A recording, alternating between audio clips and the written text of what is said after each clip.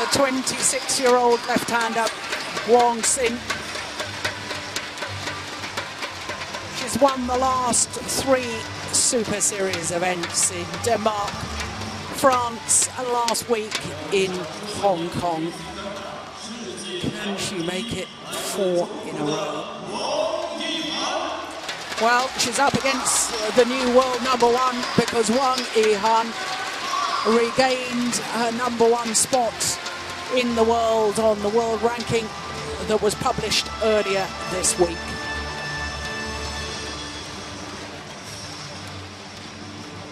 She is, of course, the reigning world champion, Wang Yihan, having won the title in Wembley earlier this year, beating Chen Xiaoxie of Taipei in that final.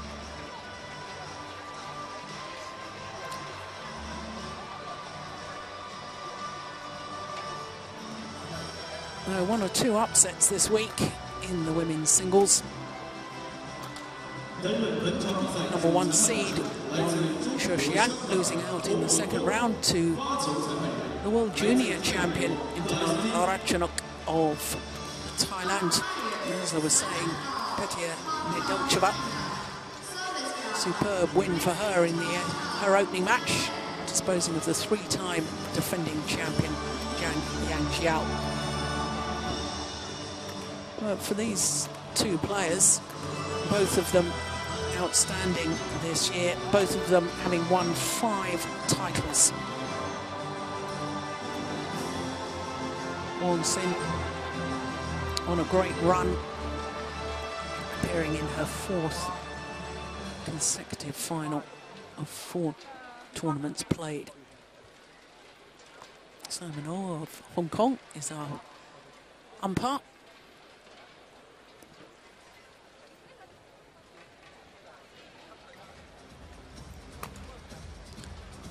Only really came onto the World Tour in 2009, left-handed Wang Xin. Whereas Wang Yihan has been a regular for a number of years now. This, in fact, her 7th appearance here at the China Open, even though she's only 23 years of age. But I guess the crowd is going to be behind Wang Yihan because she is from Shanghai.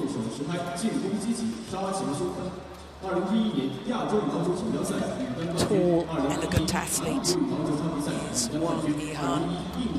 178, that's about 5'10". World ranking up 1 place from last week to #1 in the world. Regained that status that she held for almost a year between October 2009 and September 2010. Well, she's had 2 very tough matches in the last 2 rounds. First of all against Nedelcheva, 3 games there, and then yesterday evening against Lu Xin. So to the world #3 and #3 seed. She too had a very tough match yesterday evening. Needed 3 games to beat her teammate Li Shurai, but hasn't played against a seeded player. Neither of them have. And that's quite extraordinary.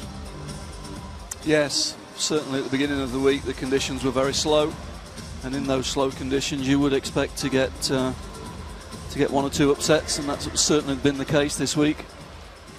Well, we saw the head-to-head record, and this the 8th meeting between these 2 players, 5th meeting this year. 5-2 on the previous 7, the advantage to Wang Yihan. But it was the left-hander Wang Xin who's won on the last 2 occasions. The semi-final last week in Hong Kong, and also the final of the Denmark Open.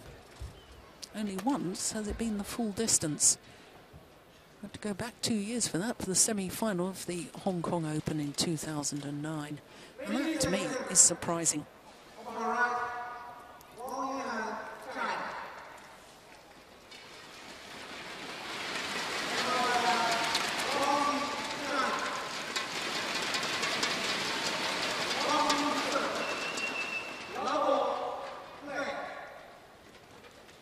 So the women's singles final Wang Xin, far side of the court, was beaten finalist here 2 years ago, losing out to Jiang Yanxiao. This lady making her first appearance here on finals day of the China Open. Twice a semi-finalist previously.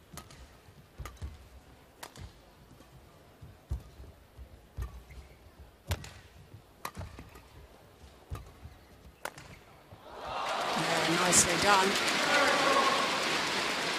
Now, Ian, there's interesting statistics here as far as rankings are concerned, because Wang Yihan up 1 place in the world rankings, but down 1 place to number 2 on the Super Series rankings. And that is because Wang Xin has gone up 2 places on the Super Series rankings to number 1. So these 2 players will contest the Super Series finals to be staged in Luzhou from the 14th to the 18th of December. And that means that until last week, the number 1 player in the world, Wang Shixian, doesn't qualify for the Super Series finals. Yeah, it's been a tight battle between the 3 of them all year, really. Between the 3 of them, they've fairly dominated the Super Series this year. And as you say, it's a strange thing that the player that's been world number 1 for much of that period won't actually be qualifying for the finals now. Yeah, we ought to just explain that only 2 per country are permitted at the Super Series finals. Top 8 in each discipline, providing there's not more than 2 per nation. Already seen 1 or 2 classic Wang Xin rallies, where she's changing the direction the whole time, trying to keep Wang Yihan off balance.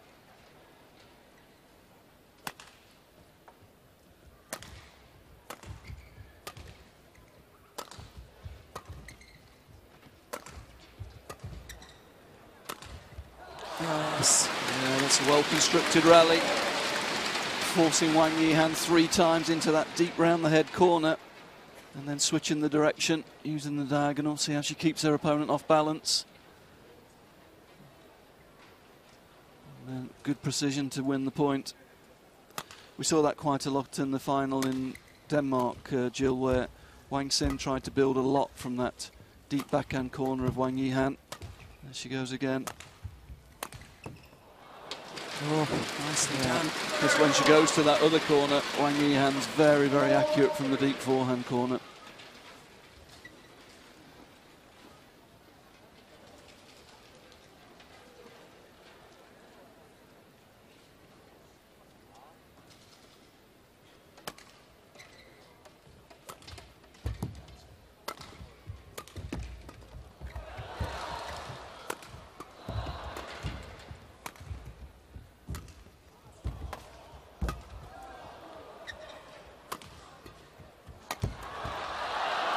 It's gone wide.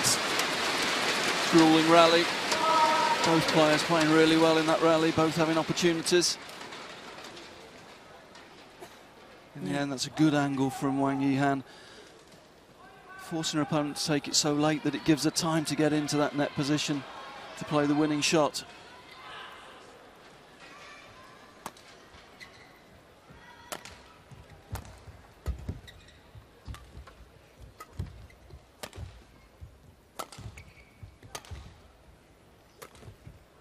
No, it's wide.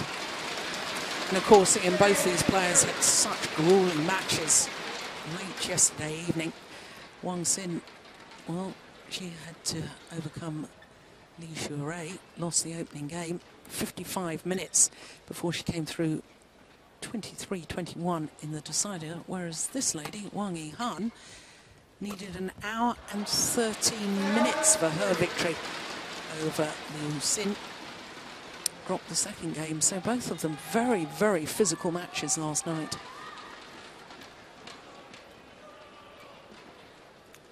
Yeah, it'll be interesting to see how they react in this game, whether there is any tiredness after those matches.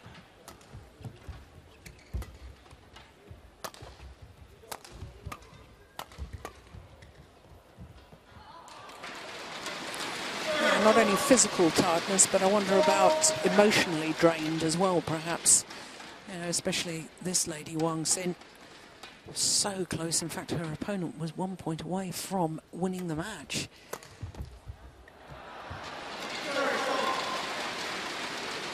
She'd be disappointed there. She read the cross drop from Wang Yihan. She knows that's Wang Yihan's favourite from that corner. Read it well and then missed the block.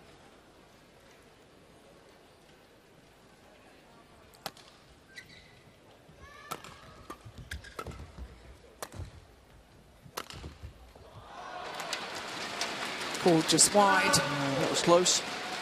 Again, it's that tactic of pushing deep to the backhand corner and then switching the attack. There we go. Making her opponent late in that corner, then trying to use the diagonal.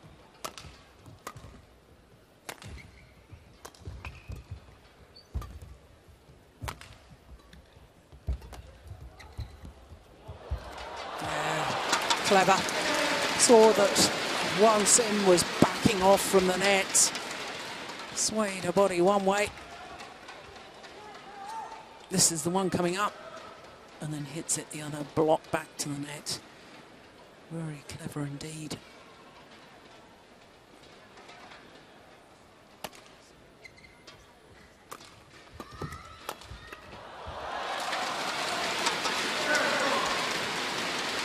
Yeah, it's too flat from Wang Yihan, and she knows it. She likes to use that cross lift from the forehand, but that was just too flat. Gave her opponent the chance to intercept the shuttle early.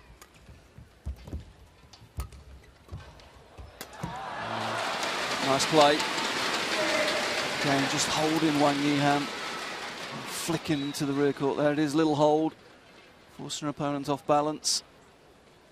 Creates the opportunity.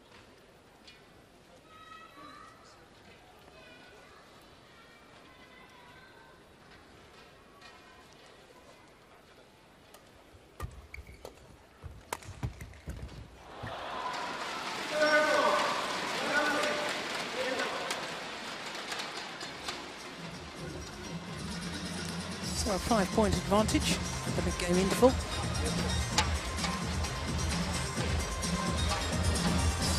Surprisingly quick. Just 7 minutes. Well, that could be explained by your previous point, Jill. The fact, I think, certainly Wang Xin showing one or two signs of being a little bit weary. A couple of times when she's lunged at the net, she's been a little bit off balance. And I think both players are being quite aggressive in their shot selection, not wanting to play the longer rallies, which you would normally certainly expect from Wang Xin. She's being more aggressive than we would normally expect to see. She's got quite heavy strapping on her right knee. But I wonder, picking up on your point, Ian, whether the accumulation of tiredness, I mean, her 4th consecutive final in 4 tournaments played.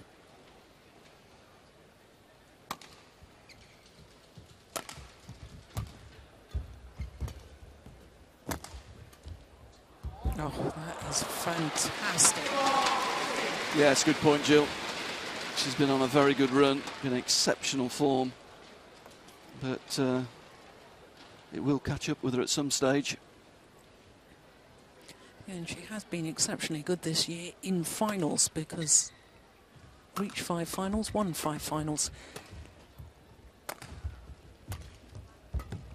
Wang Yihan reached 7 finals, but only winning 5. Only winning 5. That's another example. Wang Xin there, no patience, went for the cross drive when she was late rather than clearing out and starting the rally again. And then couldn't cover the diagonal herself. Real signs that she's a little bit tired here.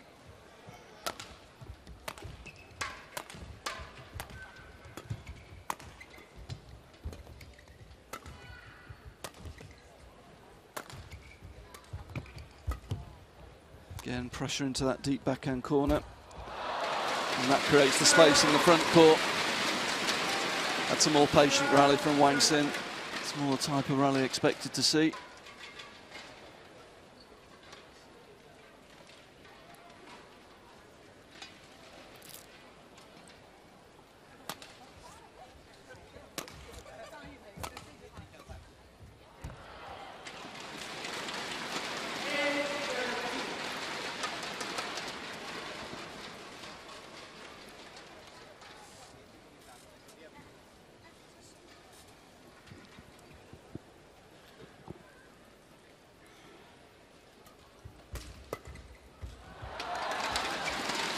Good reactions.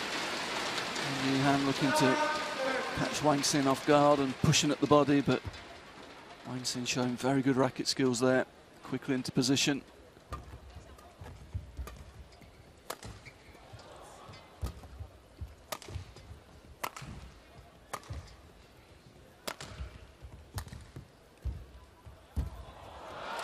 Yeah, he really is working Wang Yihan so well, making a move the full diagonal of the court time and time again. Yeah, again made a late in the rear court, and that creates the space. Flash photography is not allowed during the game. Thank you for your cooperation.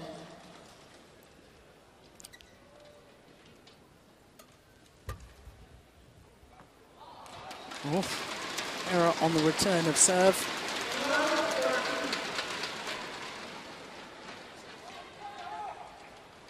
5 straight points.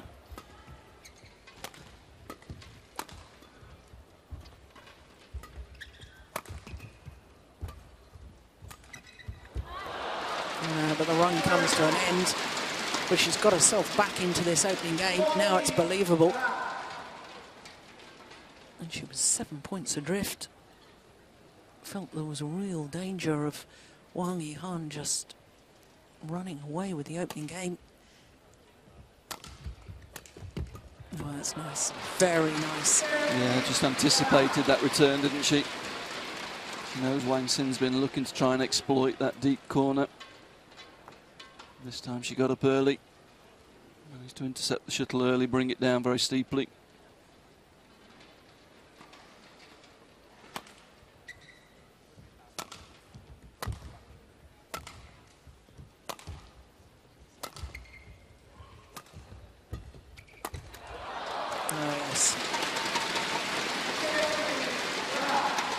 Again, creating the angle, following forward.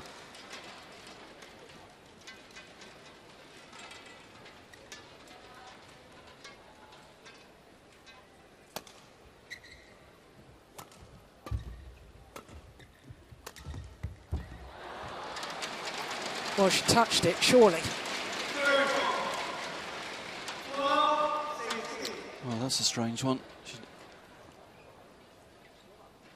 Difficult to tell from there, but the linesman certainly felt she'd touched it because he didn't want to call, did he?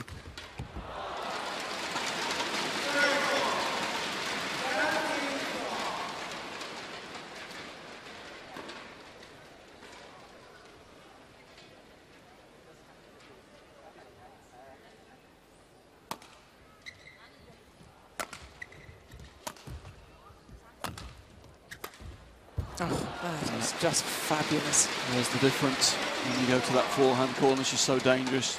Oh, here we go. Problem with the knee. And the umpire is calling for the tournament referee, who in turn will call for the doctor. And I suspect that Wang Sin has had enough. Here comes the tournament referee, Isabelle Jobat from France.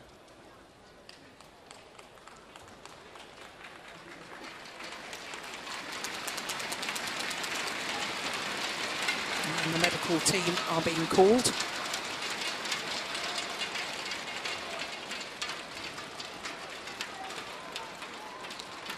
You think she's had enough, Ian? Yeah, I think she's gone out there and she's given it a real go, but that is heavy strapping, and it was a very, very hard match last night. Not as long as her opponent was on court. She was on court for only 55 minutes, but it was a much, much closer match. Much closer in the third game.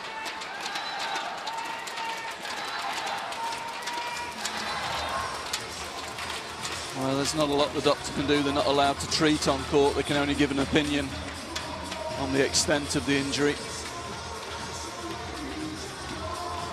I think you're right, Jill. I think we're seeing the end of it here. Yeah. I mean, in all fairness, to beat the world #1, although she's only the #2 seed here, Wang Yihan, to beat her, you really do have to be on top form. You have to be 100%, don't you?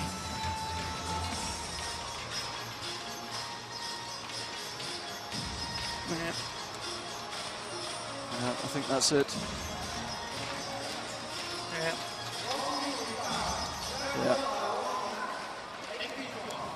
Well, calling it a day. And the hometown player, Wang Yihan, from this city of Shanghai, takes her first ever China Open title at her 7th attempt. 7th appearance here, and this year she's the champion. Her 6th title of the year,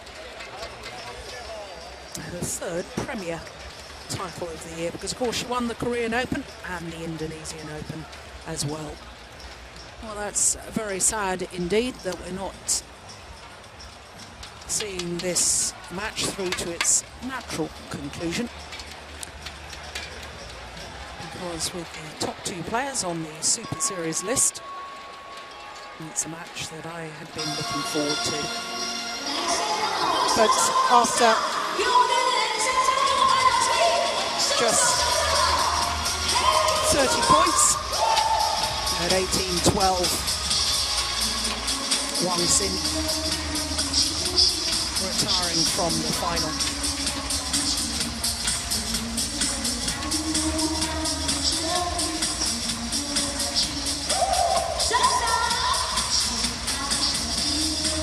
Well, Ian, I'm sure it will take the presentation party a little while to get ready for this presentation for the women's singles. Let's just reflect a little bit on the singles in general, the women's singles. And I've already mentioned the fact that Wang Shixian lost out to the world junior champion, as we enjoy some of the highlights from that. Well, in fact, that's the point where Wang Xin said she'd had enough. But also Sina Nehwal, number 4 seed, she went in the very first round. It was